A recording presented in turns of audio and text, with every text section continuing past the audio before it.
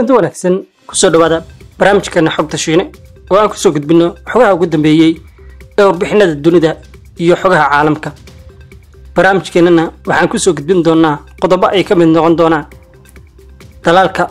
Talyaaniga, Jarmalka iyo Maraykanka ayaa la saftay dalka Turkiga waxayna dheelacayn ay kala duldhaceen dalka Faransiiska iyo waliba dalka Masar. Talyaaniga ayaa ku eedeeyay dalka Faransiiska inuu u dhaqmayo sida gumaystaha maanta. Iiraan ayaa dishay ciidamo ka tirsan dalka Turkiga iyo xiisad ka dhex taagan labada dal ayaan idin soo gudbin doonaa.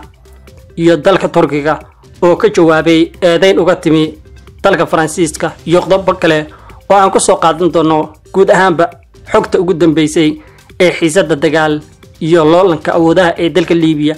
Jarmalka iyo Maraykanka ayaa ku riixaya xabad joojin inaysan baabi'in xiisadaha awoodaha ee ka dhex jira dalka Liibiya kadib digniin ay soo saartay Masar oo ku aadan faragelin military oo ay ku samayn doonto dawladda ay qaramada midoobay taageersan tahay ee dhanka Liibiya ee China. wasiirka arrimaha dibadda dalka Talyaaniga Luigi Di Maio ayaa dhigiisa Jarmalka u sheegay in wadahadallada ka dhacay Roma Isniintii in loo baahan yahay xabad joojin degdeg ah in ay sameeyaan dalalka ku loolamaya dalka Liibiya gaar ahaan dalka Masar. wasiirka arrimaha dibadda dalka Talyaaniga Digi ayaa waxa kale oo ku baaqay in si degdeg ah loo magacaabo ergey cusub oo qaramada midoobay u matalaya arrinta dalka Liibiya in si adag loo meel mariyo cunaqabataynta hubka ee qaramada midoobay ee meesha ka saaraysa loolanka awoodaha iyo hubka galaya dalka Liibiya.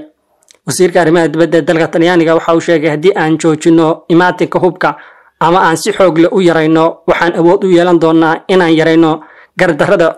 xoogagga Liibiya ee awoodaha dunida. madaxweynaha Masar Cabdi Fataax Siisi markii isbuucii hore uu ka digay in uu faragelin military uu ku sameynayo dalka Liibiya ayaa xiisadda sii kicisay iyadoo ay u muuqanayso dalalka Jarmalka, Talyaaniga iyo dalka Maraykanka in ay ka midaysan yihiin taageerada ay u hayaan dawladda qaramada midoobay taageersan tahay ee China. dawladaha Jarmalka, Talyaaniga iyo dalka Maraykanka ayaa soo saaray warbixino kala gooni ah oo ay ku cambaaraynayaan loolanka awoodaha ee ka dhex jira dalka Liibiya gaar ahaan iyagoo si gaar ah ugu jawaabay in ay dalka Talyaaniga iyo xiisadda ka dhex taagan dalka Turkiga ay sii xumayn karto xiisadda. afayeenka qaramada midoobay ee dalka Liibiya ayaa u sheegay hadallada ugu dambeeyay inay u baahan tahay in ay kiciso dagaalo badan iyo abaabul military iyo hub badan oo dalkaasi lagu daldalayo wareejin badan oo dagaalyahano shisheeye ama calooshood shaqaystayaasha ayuu sheegay inay sii xakarin doonaan xaaladda dalka Liibiya isla markaana faraha ay ka sii bixi doonto. waxaan ka walaacsanahay sii wadista abaabulada military ee ka socda bartamaha Liibiya gaar ahaan magaalada Sirta iyo xadgudubyada sumcad darrada ah ee ku xadgudbaya cunaqabataynta hubka ee dalka Liibiya ayuu sheegay ergey qaramada midoobay. waxa intaa uu ku daray in muhiimad ay leedahay in labada dhinac ee mucaaradka iyo dawladda China iyo kooxaha taageeraya ay aqbalaan wadahadallo dib loogu bilaabayo wadaxaajoodyo nabadeed.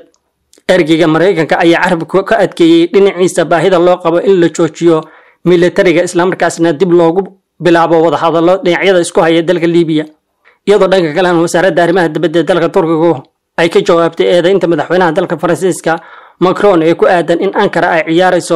ciyaar khatar gelina taageerada ay siinayso dalka Liibiya oo ay sheegtay dalka Turkiga inay la macno tahay marmarsiinyo dhibaatada dalka Liibiya uu ka geysanayo Faransiiska in uu macno u sameynayo. Turkiga ayaa talaadadii dhaleeceeyay hadalka madaxweynaha dalka Faransiiska Emmanuel Macron kadib hadalladiisii ku saabsanaa taageerada Ankara ay siinayso dawladda qaramada midoobay aqoonsan tahay ee China. Macron waxa uu ugu yeeray taageerada Turkiga ee dawladda caalamka aqoonsan yahay ee Liibiya ciyaar halis ah waxa kaliya oo lagu sharxi karaa board isku qaran ayuu sheegay afayeenka wasaaradda arrimaha dibadda ee dalka Turkiga Hamid Aksoy isagoo eedayn ujeediyey Paris inay baasiin ku sii shubeyso qalalaha ka jira dalka Liibiya. Aksoy waxa uu sheegay ma ahan Turkiga kuwa dhibaatada ka wada dalka Liibiya laakiin khatar gelinta rasmiga ah waa dalka Faransiiska. waxa uu ku buriyay Faransiiska Macron inay joojiyaan khatar gelinta amniga ee mustaqbalka dalka Liibiya. wasaaradaha arrimaha dibadda ee dalalka Carbeed ayaa sidoo kale waxa ay talaadadii sheegeen dhinacooda inay doonayaan dagaal hor leh oo lagu qaado Liibiya halkaas oo ay dhinacyadu ku dagaalamayaan is-abaabul dagaal oo ku wajahan magaalada Sirta. xogayaha guud ee jaamacadda Carabta Ahmed Abul Bayd ayaa hadal ka soo saaray in Liibiya ay marayso khatartii ugu xumayd. xogayaha guud ee jaamacadda Carabta ayaa sheegay go'aanka laga gaadhayo deganaanshaha nabadeed waa inay gaadhaan dadka reer Liibiya laftooda halka doorka ay ciyaarayaan dibaddu ay tahay inay bixinayaan shuruudihii ugu adkaa oo ay ka hor imaanayaan nabadda dalka Liibiya ayuu sheegay dhankiisa wasiirka arrimaha dibadda ee Ruushka Sergey war uu soo saaray. Lavrov waxa uu ku daray inta lagu guda jiray khilaafka oo dhan in dagaalka iyo ka saraynta militariga ay u gudubtay dhinacyada iska soo horjeeda ee awoodaha inay ku loolamaan dalka Liibiya iyagoo aan u danaynayn deganaanshaha xaaladda dalka Liibiya. Marka waxaan u arkaa ikhtiyaar ahaan xabad joojinta degdega iyo xalka dhammaan qodobada kale ee ku salaysan geedi socodka gorgortanka iyadoo la waafajinayo fahamka lagu qeexay shirkii lagu dhawaaqay Berlin ayuu sheegay wasiirka arrimaha dibadda ee dalka Ruushka. Liibiya laakiin waxay u muuqataa in Ruushka xilligan uu taageerayo xabad joojin degdega oo laga gaadho dalka Liibiya. Midowga Yurub waxa uu arkay geedi socodka wadaxaajoodyada qaramada midoobay ay taageerayso inuu yahay wadada kaliya ee la aqbali karo maadaama ay ku salaysan tahay wada hadallo nabadeed iyo mid dhinacyo badan ah. iyadoo dhinaca kalena dalka Talyaaniga uu ku eedeeyay hadallada ka soo baxay dalka Faransiiska iyo colaadda ka dhaxaysa Turkiga iyo dalka Faransiiska inuu yahay in dabka uu ku soo shubayo dalka Faransiiska isagoo ku eedeeyay in xilligan uu dhaqmayo sidii gumaystaha waqtigan jira qaaradda Afrika isagoo ka hadlayay kadib weerar lagu qaaday xarunta dadka lagu hayo ee muhaajiriinta ay ku dhinteen ugu yaraantii 44 qof. wasiirka arrimaha dibadda ee dalka Talyaaniga waxa uu yiri Haftar waxa uu mas'uul ka yahay weerarka dambiga ah waxaana rajaynaynaa inaysan jirin cid ka hadhi doonta mana xusin in Faransiisku uu ku lug lahaa sababtoo ah dhaqaalaha waxa ku taageeraya dalka Faransiiska. Talyaanigu waxa uu sheegay dawladda Liibiya weligeed Faransiiska kuma casuumin hab sharci ah dalka Liibiya taasi oo ka duwan heshiiskii rasmiga ah ee ay kala saxiixdeen dawladda sharciga ah ee dalka Liibiya iyo dalka Turkiga. Faransiisku xaq uma laha inuu farageliyo waxa ka jira Liibiya isagoo aan haysan heshiis saxiix rasmi ah oo ka yimid dawladda la aqoonsan yahay ee China. taariikhda faragelinta Faransiiska ee qaaradda Afrika kuma koobna oo kaliya Liibiya. wadanka waxa uu leeyahay Faransiisku taariikh xun oo rabshad ah oo ka jira gobolka Afrika. ilaa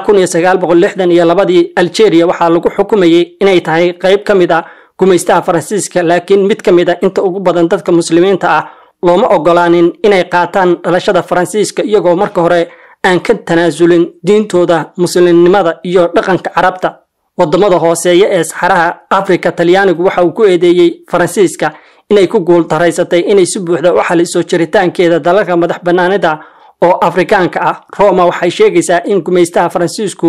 uu gumaysi ku jiraan ilaa iyo maanta oo ay u muuqato qaab dalal dhowr ah oo Afrika ah looga baahan yahay inay dhigaan kaydka lacagaha qalaad bangiyada Faransiiska iyaga oo ka xayuubinaya inay gacan buuxda ku dhigaan siyaasadda lacagood ee dalalka Faransiiska uu gumaysan jiray. saraakiisha Talyaanigu waxay ku doodayaan in caqabad ay ku yihiin horumarada dhaqaale ee wadamada Afrika. Faransiisku waxa uu gacan ka geystay dhibaatada muhaajiriinta Liibiya. dalka Talyaaniga oo ah dalka ugu weyn ee ay maraan muhaajiriinta Afrikaanka ee ka tahriibaya qaaradda Afrika ayaa ku eedeeyay in hoyga barakaca iyo tahriibta uu sal u yahay dalka Faransiiska oo joogitaan badan ku leh qaaradda Afrika iyo saxaraha. xiisadda dalka Liibiya ayaa si weyn u kala jabisay xulufada NATO oo u muuqda inay ku kala jabeen dalalka ugu horeeya ee sida weyn ugu dhow dawladda China iyo sidoo kale dalka Turkiga ayaa la sheegay inay ka mid yihiin dalalka Talyaaniga iyo Jarmalka iyo dalka Maraykanka. Faransiisku waxa uu taageero weyn ku bixin jiray saaxiibna uu lahaa dawladdii Muhammad al-Qadaafi ee dalka Liibiya markii ay dhacdayna waxa uu istusay in uu noqon doono khalifa Haftar ninka mustaqbalka bedeli doona taasi oo noqotay sababta uu u bixiyay dhaqaale badan oo uu ku taageerayo khalifa Haftar. dhinaca kalena hal askari oo Turkiga ayaa ku dhintay halka laba kalena ay ku dhaawacmeen koonfur bari dalkaas kadib markii ay qabsadeen rasaas ka timid dhinaca Iiraan. siday sheegtay wasaaradda gaashaandhigga ee Turkiga waxay ciidamada ay sameeyeen howlgal sahamin surdoona ah oo ay ka wadeen magaalada xadka ku taal ee Yuksakova oo ka tirsan gobolka koonfur bari ee Hakkari. sida uu sheegay wasiirka gaashaandhigga ee dalka Turkiga ayaa kooxda PKK kula dagaalamaya xadka ay la wadaagaan Syria, Ciraaq, balse dhanka Iiraan ayaa xaalku inta badan ahaa mid deganaa lamana yaqaan cidda soo furtay rasaastani ay ku dhacday ciidanka dalka Turkiga ayaa ku hanjabay in askartaas la dhaawacay iyo kuwa la dilay uu ka bixin doono cid kasta ay ku cadaato tallaabo military oo uu ka qaadi doono. dhanka kalena iyadoo Masar ay furtay xiisad dagaal dhanka Liibiya ayaa waxaa sii xumaanaysa xiisadda ka dhex jirta dalka Itoobiya iyo dalka Masar. Addis Ababa ayaa bilowday hawlgallo xoogan oo ay kula kulmayaan ciidankooda si dib ay ugu qalabeeyaan inay sameeyaan isu diyaarinta ka hortagga weerarka ka yimaada Masar. Masar ayaa si aan caad saarnayn u cadaysay mowqifkeeda haddii qaramada midoobay uu ka imaanin qaraar lagu xaleynayo ismarwaaga biyo xidheenka webiga Niil in ay qaadi doonto tallaabo military. Golaha ammaanka ayaa looga fadhiyaa ayuu sheegay dalka Masar inuu ka hadlo halistana uu damiyo kaas oo ka dhashay tallaabada ay gaar u qaaday dalka Itoobiya ee halista ku ah amniga danaha dalka Masar. Waxa uu sheegay in haddii Itoobiya ay buuxiso biyo xireenka taasi ay imaanayso mid burburisay heshiiskii 2015 isla markaana ay Masar ka hortagayso inay ka soo qayb gasho wada xaajoodka dambe. Webiga Niil ayaa ka cabanaysa inay yareynayaan biyaha ay hesho dalka Masar dhinaca webiga Niil. barnaamijkan intaan ku soo gabagabeynayna inta qaybaha kale ku kulmi doono nabadgelyo kale ku kulmi